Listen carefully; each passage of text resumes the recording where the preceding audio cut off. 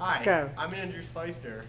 And I'm Lisa Knoll, and we lead the Strive team at Forest Hill. Within the Strive classroom, we follow the verbal behavior approach, which centers around the idea of improving communication for children with low verbal skills. And what are these? What are these? Cookies. Say yucky. Yucky. The wheels on the bus go?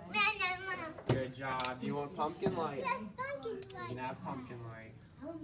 Students have the opportunity to work on traditional academic areas as well.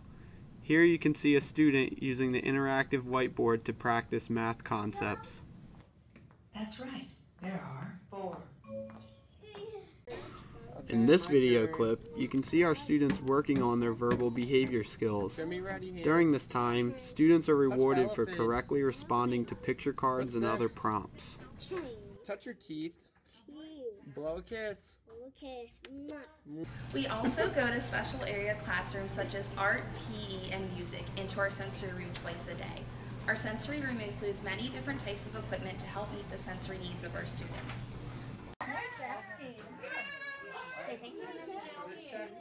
Natural environment teaching sessions give our students the opportunity to generalize skills across multiple settings and in real-life scenarios.